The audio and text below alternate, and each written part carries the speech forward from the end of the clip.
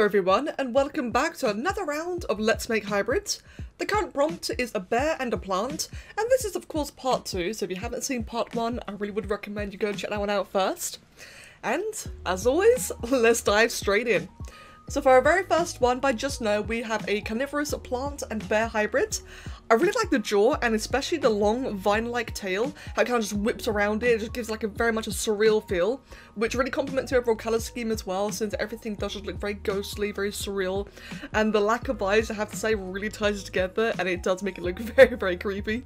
And following just now, we have Savannah Dragon 0221 with their polar bear and rock foil hybrid, also known as the Saxifrage. I really like the texturing on this one. I especially just love the way that the tail and the arms and legs have been done with all the leaves. We've been seeing a fair few leaf tail designs, but it's really cool to see this one more of a kind of like a fern, or more like multiple different leaves to create the tail as opposed to just one large one. I also really like the additional flower petals. I think that one's quite new as well, especially around the head, the bottom of the jaw and the shoulders, and I really like all the leafy textures going along the body as well. And next up we got the Spirit Bear by Jen and Pothier. This one really gives me a bit of a World of Warcraft kind of like an Ursoc and Ursul vibe of just a great big spirit bear guardian, and it's really cool. I think the way that it's kind of perching on a cliff and waterfall is absolutely perfect, because obviously it's got all the trees and such, and the trees really make it feel like it's really a large creature. But the way it's perching on a cliff as opposed to, you know, just like standing out in the open or lying on the floor in a cliff, it just feels like it's really a part of the world, and I think it looks really, really cool. And it's a very interesting dynamic. We also have a second submission by Jenna Pothier of a red panda. And this one, I think it's adorable. It's a really sweet contrast compared to her first one. So the first one's a great big giant protector, and the second one's this really cute, more docile looking creature. I really like the plants and berries that are lapping around the neck and the back of the arms. The little twigs are an interesting choice as well, and I just really like the overall shading and colouring texture too. And following Jenna is Somi with the Claimed Bear, and she's included this very cool poem, which I have to admit is kind of hard to follow, so bear with me here, but it's really, really cool. It aimlessly drags through the thicket of thorns, leaving its stench of sweet roses perhaps more. It leans and groans on its shaky legs. On the border of life and undead, its skull is claimed by bright white floral leaves. It straggles and circles in its own head as it drags itself through the darkened weeds on the border of life and undead. That is really, really cool, and I think that the design itself is just incredibly unique. The head alone, just the petals on the head and the skull, really looks like it could be a very legit tribal tattoo, and I think that looks really amazing. I've always been a big fan of those kind of tattoo designs, but just the whole thing in general, just the way it all comes together, especially around the ribs. I find the ribs in particular just really fascinating because it just really kind of sells such a floral vibe in a way, kind of like the spines of a carnivorous plant's teeth, or the thorns on a rose. It just really reminds me of that, not to mention just all the segments on the arms and a bit of fluff as well. Again, just really adds to it. This is so dark, so moody, so powerful, and I think it's really, really cool. And next up we have Nick. Once there was a beast whose steps would shake the world, whose growl would rattle your bones. Unrivaled in its ability to hunt, it was an apex predator to dominate all of nature. Now sealed away in twisted knots of wood, it stands as shelter for frail, a forgotten threat. It really makes me wonder then just how this creature originally looked. It looks really, really cool. I really just love the twisting knots of the wood, especially around, like, you can really see around the face, but a little bit around where I would imagine the paws or the belly would be. It's also interesting as well to see like a bit of fruit and the nest of eggs as well, because it kind of gives like a bit of an almost symbiotic resurrection of life. Since Nick mentioned about how this creature was, you know, such a great big scary predator, it kind of makes sense that as it passes, you see more life cropping around it, and it's just really cool. Like another one that's just got like a lot of meaning to it. And next up by Blue the Fairy, we have the Flower Bear. I really like the little crown. There's something about that, I just think it looks adorable. I also just really like the very gentle looking face. And just as I was about to compliment the flowers, I think I see the bear stepping on a car and some people. That took a turn. And next up by Arcanine, we've got the Venus Flytrap, an Oak Tree, and the Impala Lily hybrid. A very cool combination, and I really love just the way it's all entwined together here. I really like the idea of using branches as antlers, and I also just really like the big flowery mane, not to mention the overall texture of the creature's face and how all the fur just has like a bit of a leafy texture. I think it comes together really nicely. And next up is a Spore creation by Maver. On the left is the more photoshopped version, and on the right is the original that you can expect to see in-game without mods. And as Maver says, in Finnish mythology, Otto, Otto, Kontio, and Metzenkunungus, the king of the forest, and Metikamun, the honey palm, are some of the many rarely uttered circumlocutory epithets of the spirit that was never directly named. Something akin to not saying the true name of a god. So this is a bear god given form by the silver birch, a national tree of Finland, limbs and leaves. That's really cool, and I probably butchered so much of that name, I apologise. But I do think that's a really cool concept though, just like kind of entwining a bit of, you know, like folklore mythology into this. And I think the overall design does look really cool. The Photoshop variant is very, very interesting. It definitely gives it like a bit more of a sinister appearance. But we look at the creation on the right, I just really love the constant use of like the various bone parts, the keratin horns, also the skull pieces on the tribal editor are really embedded into all the creature editor parts, and all the moss as well going around the mane, the bag, and the arms and legs. I think this really comes together very nicely, and it's very impressive use of different parts of the editors. And next up by Caliber Light, we have this collection of a bunch of flowery bears. And looking at the one on the bottom left hand corner, how it's chilling with the wizard, really gives me the idea that this is like a very gentle giant. I think it looks lovely, and I think this really sold the whole gentle vibe of the face as well. The face does look very sweet. All the butterflies, all the pixies and various creatures as well hovering around it is such a nice touch. And I also like the different variations of the tree and tree stumps growing on its back. And following Caliber Light, we have Polar Mo with a mossy bamboo panda, which is a very sweet looking piece. I really like the colouring technique used for all the black spotches on the panda. It gives it like such a more mottled kind of appearance, and I really like the addition of the bamboo around the ears. It kind of reminds me of the Pandaren from World of Warcraft, and it just really gives me like a very kind of peaceful, relaxed, almost monk-like vibe. And next up we have this really awesome looking polar bear spirit, I want to say, by Ghost Nico. I love, love, love the antlers. They are such an interesting, unique touch, and they just really sell the overall, what I can only assume, is a much more mythical vibe. I also really like the tree trunk as well, but also how the tree trunk not only entwined all the way to the paws and the claws, which is already a neat touch, but also how they're somewhat frozen as well. The whole thing just looks really epic. Very, very large and powerful, and again, like the antlers just really sell it.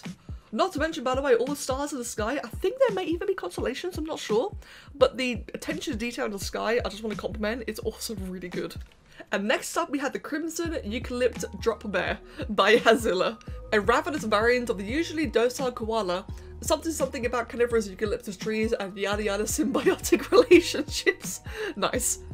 But it's a very cool idea though, and I do appreciate the reference of a drop bear from a Australian, which is really fitting. Not to mention the design itself just looks really cool. It kind of reminds me of certain variants of Wendigos, which is really interesting. If we look in the back as well, I just love all the various detailing on the bag, all the different leaves overlapping each other, the big thorns as well, as Hazilla said, for camouflage and defense and whatnot. This I can imagine being probably about a cat-sized, maybe dog-sized creature, and I can imagine it being actually quite terrifying. I can also just imagine it just like leaping out at you, and the idea of that is terrifying. And next up we have Orchid, the Forest Goddess by Xeris. I really like what, I'm not sure if it's a mane or a gown, but I really like the feature that kind of drapes over the bear. As in the right image, it really does give like a bit of a almost protected by cloak kind of vibe, and it just seems like a bit more royal, especially the flowers around the head as well. Again, just really sell that more royal vibe. And also the addition of all the construction lines on the forearms as well give it a bit of a wooden texture, which I think is a very nice touch. And next up by Robina Dragon we have the Blackberry. I really, really love the texture on this. This kind of makes me think of like a very old school, like a really, really old school traditional painting of a concept, and this is the kind of thing I can imagine being like in a very old encyclopedia. It looks great, just the texture, the coloration, the shadows, everything about it. Not to mention the concept itself, it's very unique, a little bit terrifying, but really, really cool. I think that just the individual heads, they're just so beautifully textured, and it just really, really sells the idea perfectly. Not to mention all the thorns on the body as well. It's again like just a really nice touch. I think this one comes together fantastically, and Rubina's done an absolutely incredible job executing her idea. Really amazing work. And next up by Lunar Eclipse we have a collection of sketches, as I mentioned, are having a bit of an art block, which is entirely understandable. I'm looking at the images on the right hand side, and as I go downwards I can just see like a tree attacking a deer, which I gotta say is kind of a terrifying idea, but very, very cool as well. I especially like the idea on the top right where the tree is like entangling all of its various roots into the bear. I think there's the texture and line work on that looks really cool. And I also like the different variations that Luna has added as well, such as the Ursus Malus, the Ursus Aster, and the Ursus Stenatophrum. And next up we have a Bamboo Panda by Terros. This is an interesting one. I'm not sure if it's a colour or maybe the big dark eyes, which of course pandas normally have. Something about this one feels almost quite somber, a little bit sad, I want to say, and I'm just not sure if that's intended or not, but I think it's really interesting to be able to convey that emotion regardless through art. It almost kind of feels like that the panda is passing away and becoming one with nature again. I'm not sure, maybe it's a bit morbid of me to interpret that, but like I said, it's just a really interesting design, and it's really quite thought-provoking.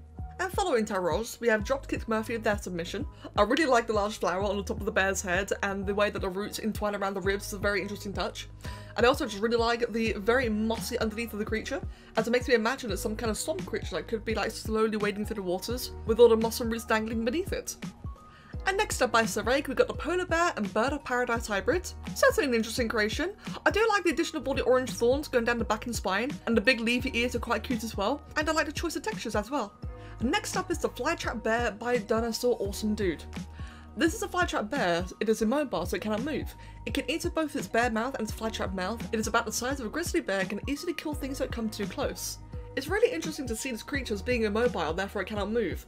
And what I imagine looking at it is as if it was rearing up on its back legs, or roots in this case, like a grizzly bear kind of goes back on its back legs. I can imagine it is sort of, maybe even staying frozen, pretending it's a wood carving, only to then, you know, really strike out the creature ahead of it. It's definitely a very interesting concept, and I can imagine, you know, the whole being immobile thing having some very interesting repercussions, as well as inspiration for a couple of predatory ideas. And next up we have Kulkro with their Malayan Sundu Picture Bear. This is a style I have not seen in a very long time, and I cannot remember the name of it. I think it's technically a collage. But I just think it looks really cool, and it gives me some serious nostalgia just looking at it. But I also just really like the general idea itself and the way it's been executed. I really love just all the thorns and nettles going along the arms and legs. I can imagine that being a little bit painstaking to cut out and glue individually, but I think it really paid off. I also like the thorns going down the belly as well. And just the patterning around the chest, like the big white half moon shape, the red collar, and also the back of the head as well. Just again, really cool. And saying that, actually, the back of the head, I really like just a choice of whatever texture that is, because it just gives this really cool mottled appearance. And I just think the whole thing is such an interesting idea, and I think that Crow's done an absolutely fantastic job. Really, really well done. And next up by Theo, we've got the Bear Plant and Blueberry Bush, which is another interesting combination of ideas. I just really love the little berry on the bear plant's tail. Something about that's just really, really adorable. I can imagine it using it as perhaps bait like an anglerfish would. And the blueberry bush as well is very interesting. I kind of wonder if that is a face on the top there or just a collection of berries itself. But again, it's a very cute idea. And next up we have another one by Somi, which is a far less cute idea. The incredible bear melon, the snack that bites back. This is just wonderful. There's not really much I can say about it other than it's just fantastic. Very, very funny. Typical Somi, and it's brilliant. Thank you for including us in this. And next up, we got a more humanoid piece by Frozen. I really like this. The addition of a skull for its head instead of a regular bear head just suddenly gives it a much more sinister vibe. It having this skull head really makes me think of like some kind of wicked creature or a being made from a ritual or some kind of corrupted amalgamation. I'm not sure, but it just really gives me some very, very sinister vibes, especially with all the plants kind of growing out of it as well. It just feels a little bit out of control, a little bit feral, and I just think it looks really, really cool and almost like an omen of death or something to protect the forest. I'm not sure, but again, I just think it looks really interesting. And next up we have the Great Tree Bear by Matty Dino. I really, really love the way that the roots entwine on the creature. I just think that the roots in particular here are just very, very detailed and just says so much for the creature itself. Saying that, I also like all the different trees accompanying it, but the roots, man, it's the roots that just really sell it to me, and I think that they've really gone above and beyond for the design of it. Not to mention a very nice and scenic environment as well that doesn't detract too much away from it, but really complements it. And next up by Zeppelin King is, I think, a Jungle Book reference, I'm not entirely sure. You sure you want to be here? The jungle comes alive at night, my dear.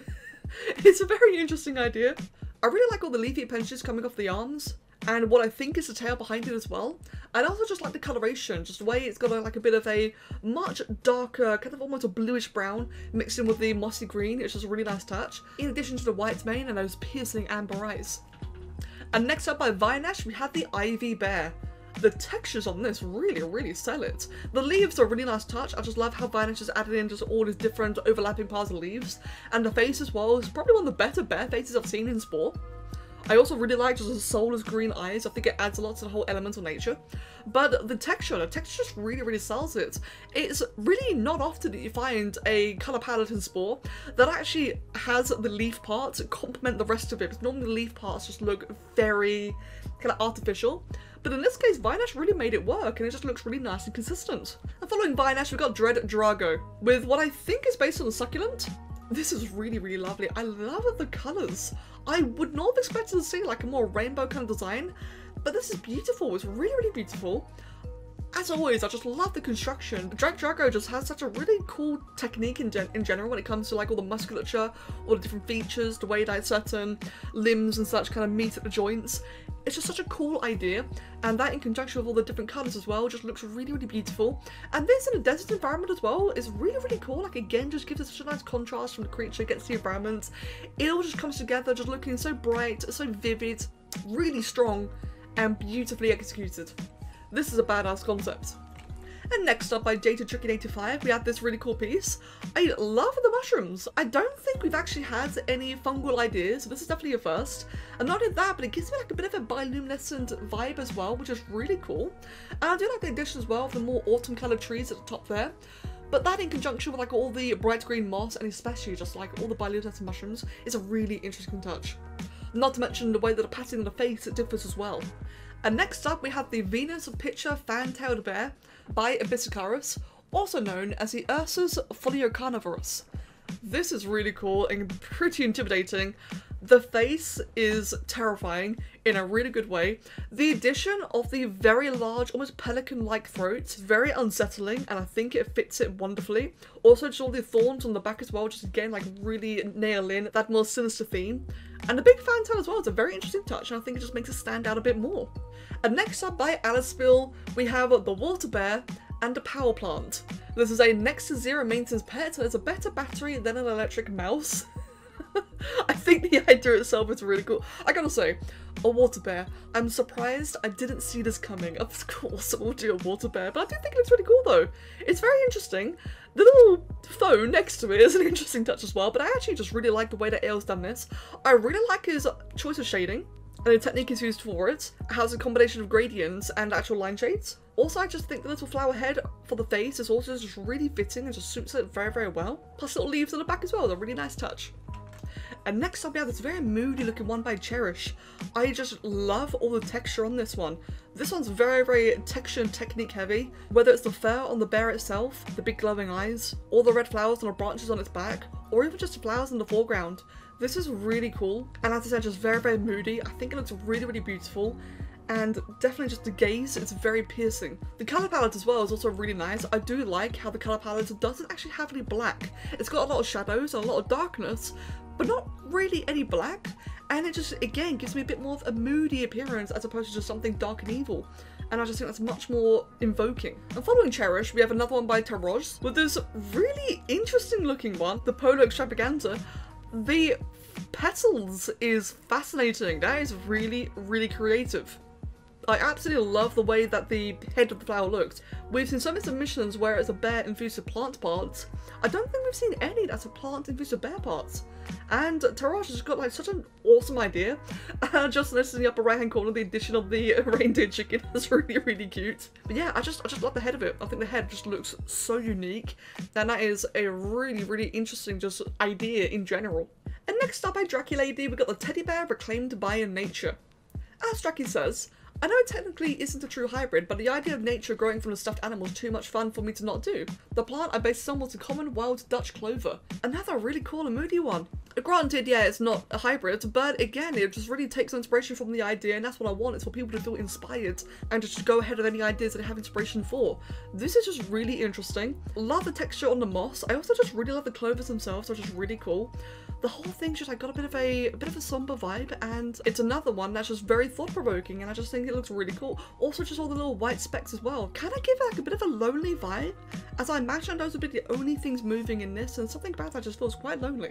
And next up by Zeppelin King, we got a second submission, which is a short-faced bear coming to life with black roses and other flowers.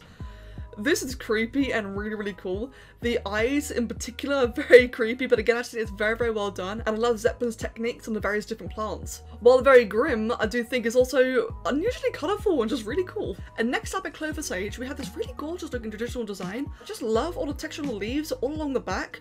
I also really like the, I don't know what the name of it, like a bit of a fern-like, very long, thin, leafy branch coming out from under the eyes. I think it's just a really, really cool touch. I also just love all the butterflies as well hovering around it. Gives it like just much more peaceful vibe. And I just think the whole thing comes together looking really, really nice. And next up by Delicious One is their Bear Venus Flytrap Hybrids. I love the idea on this one. I really, really like the teeth. I think the shading and gradients on the teeth are absolutely fantastic. It just gives it a lot of depth, a lot of 3D feel.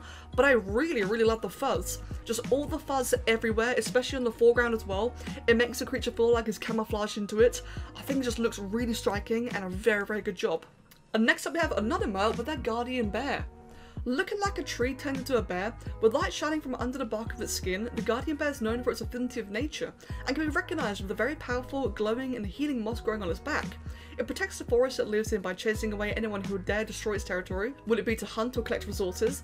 It is also told the Guardian can regrow a whole forest by hibernating into even desert soil for 100 years. When it wakes up, it is to defend its land from strong destructive forces like fire or disease, or against some very unfortunate hunters. The Guardian Bear can also be summoned by drawing its symbol into the ground and reciting a prayer to its creator, the goddess of life, Gaia. This is beautiful. It's a really cool concept, and all I can really say is I just love all the various gold markings, especially around the face, but also around the arms, and the idea of the glowing moss as well. This is, for the lack of a better word, just simply beautiful. I think the colour choices as well are very striking and really adds a lot to the character. And next up we got a bonus submission by one of anonymous friends, Devil on a Rainbow. This is really, really cute. I love the little addition of the butterfly in the nose. I just think that just looks absolutely adorable.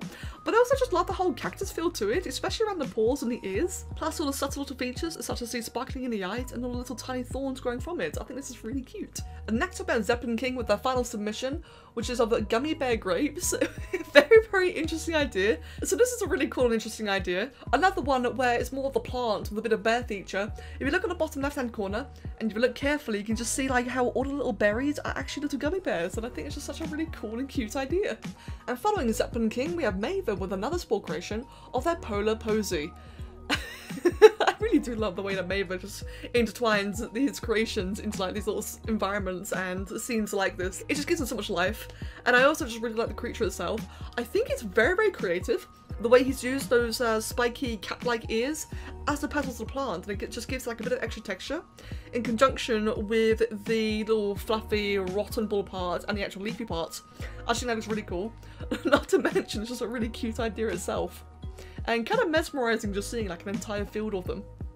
And following Maver is Dragons Hoons to Eats with their first submission of the Birch Bear. I must say the texture of the trunks and the birches are actually very, very well done. Really sells it perfectly. I also like how they've given like a bit of a unicorn horn, if you will, as opposed to antlers. That's just an interesting different touch. Plus its gentle face, and I think the overall autumn feel just really makes it stand out. And next up we have Star Watcher Sky with their Floral Frost Bear. Absolutely loving just all the texture and colours on this one. The colours themselves are absolutely beautiful. We've got like quite a variety here, but also just the way that each of the individual parts are textured, especially the ice, but also a bit around the more floral parts as well. It just looks really, really beautiful and very, very striking. The lighting, gradients and colours are really, really great, especially around the eye as well. But I do think it's the ice that really gets me. The antlers, the snout, the teeth and the underbelly. I think Star Watcher Sky's done an absolutely fantastic job at executing that style. And the addition of the frozen parts as well, can I just say, is also just very unique. Next up we have the Florotherium by Diana Chris. The Florotherium is a large bear-like creature that bears a strong resemblance to various plant species such as rose bushes, cactus and trees. It kills its prey by either stabbing them with their large pointy claws or by smooshing its victims by rolling on top of them. It has a prickly neck and head, its body and tongue is covered in thorns, and has hard, robust limbs covered in tree bark.